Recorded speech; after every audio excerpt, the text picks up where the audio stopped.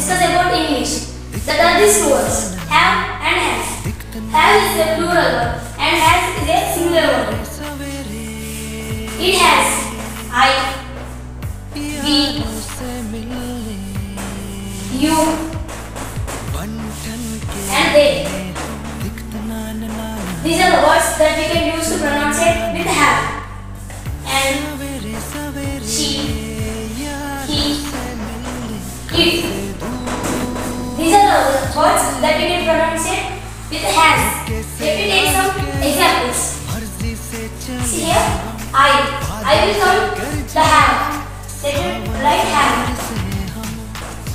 I have an apple. And this, he is usually with has. Let me take here, has. He has a book. And here, birds. S means it is a plural one. So we have to take have. Have. Birds have wings. B is a singular one that we can use have. Have.